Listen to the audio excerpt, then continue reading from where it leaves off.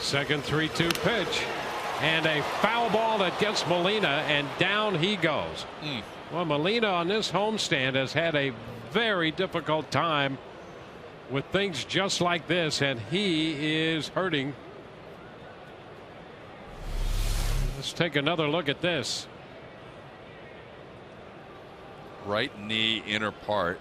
It looked like it caught the shin guard, but obviously it caught enough of Molina. That's a You know, that thing ricocheted and hit him in 2 or 3 different spots, I think, starting with the right knee.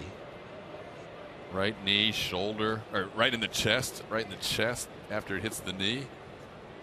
I'm not so sure that I've ever seen a catcher take more of a beating than he has.